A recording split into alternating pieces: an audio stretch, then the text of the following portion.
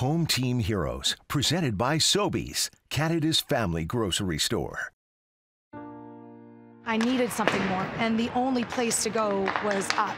So I made a plan. I set it out in motion, but every night for 8 months, that's what I would visualize as receiving my tracksuit.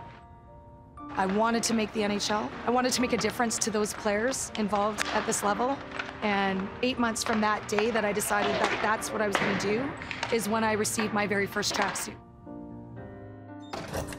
They need a curved kickback where they're watching, they can keep their body and their eyes and their shoulders on the play, but they can move wherever they want to. Less than half of NHL teams employ a full-time power skating coach. And of that small fraternity, only 2 of them are female. Meet Danielle Fujita of the Calgary Flames, who on this day earned her paycheck.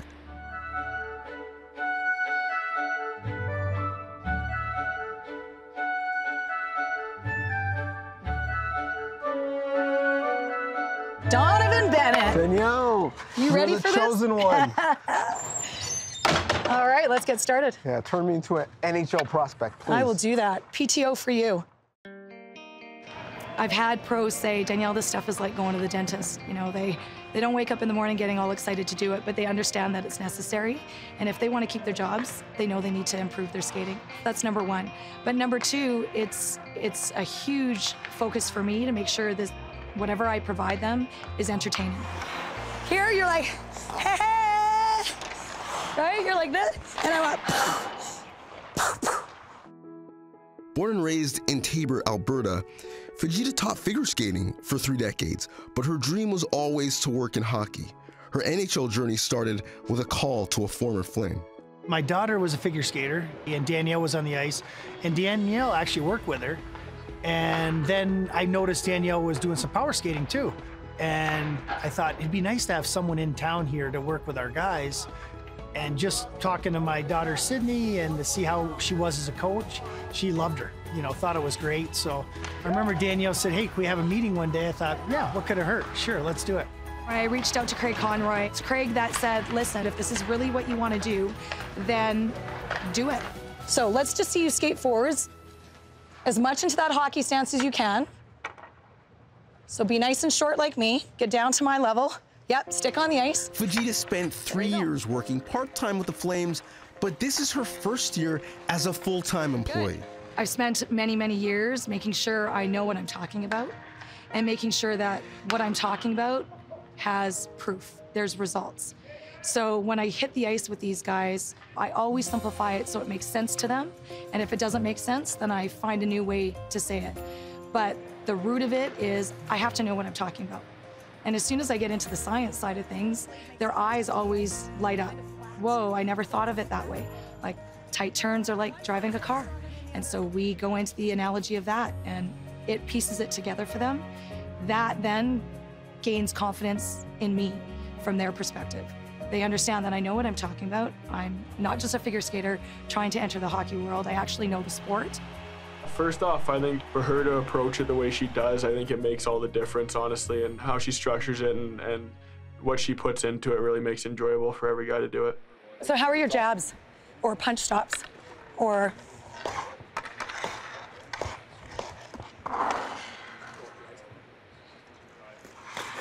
Yep. Yep. Okay, stop. So I can see how the blade is sitting on the ice. And a misconception out there is coaches always saying, dig, dig, dig. We don't want the blade digging into the ice. That's creating nothing but friction. You know, the blade is gonna be clamped by the ice that way. We want the blade running and gliding on the ice. So, kick back. So you stop like that? Stop. So if I'm like, that's it. Without crossing over? Without crossing over. Almost, that's right. And it's like, ha-ha. Hinge this leg. Okay, so like, bam, bam, bam. The guy who roams this bench, Coach Sutter, is an old school hockey man. For him to have you part of the organization, what does that buy-in mean to you personally, but also your ability to get things done? Yeah, he's an older farm boy. I'm from a farming community. The mentality used to be that, you know, power skating is a bag skate. You just get out there and you just condition the boys to death and hope that, you know, they have the burn. power skating's not like that anymore, and Daryl knows it. He has been nothing but welcoming to this whole process and understanding that change is necessary, and he's on board. It was important that we had a relationship so that we could trust each other and what was going on. I can say, hey, you should go grab so-and-so for a few minutes and work on that, or she'll watch and say, do you think I should be doing something with him? So that's really important to have that communication and then for her to feel comfortable doing that. You're in a male-dominated space, you know, one of the last old boys clubs, if you will, in our culture. Have you run into scenarios where people were not as willing for your feedback or your inclusion in the sport? You know what? Oftentimes I do. I still, to this day, you'll run into it. But once you prove you know what you're talking about, you can show that there's results. As soon as they see the results, their minds quickly change. And that usually settles them down and allows them to be open-minded to what I have to offer. In addition to working with current Flames, she's also asked to provide input to the Flames scouting staff. In March, she attended the NHL Top Prospects Combine Endgame to evaluate future talent. First off, start with just efficiency. That's the first thing that will stand out is, do they have a natural run of their blade? Do they get the glide that they need? And then I'll look at their quality of the skating skills. You have to look at height, stature, their girth. There's so many things that affect their skating. When I watch a tall guy stride, it's going to be different than a shorter guy who strides. The ice coverage is going to be a little bit different.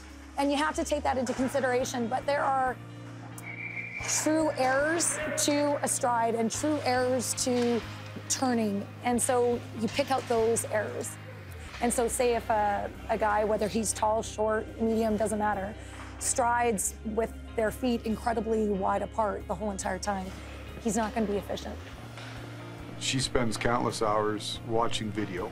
Any scouting viewing, it's so much better live, right? It's so much more valuable. You see all the idiosyncrasies, especially when you're talking about skating. You know, she's part of our staff.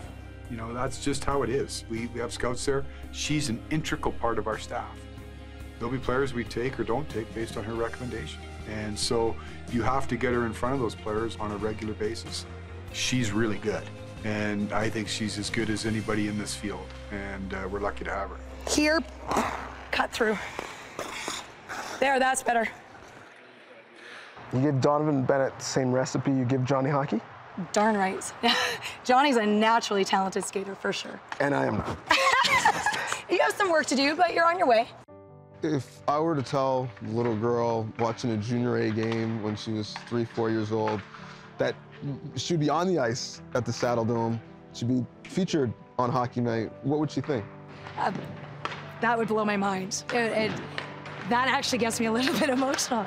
It's crazy. It's overwhelming to think that I'm here, like I've made it. I never take that moment for granted. I will put that tracksuit on with just a pause, just reminding myself of how grateful I am, how appreciative I am for everybody's support and believing in me and my ability and allowing me to be a part of this journey with them.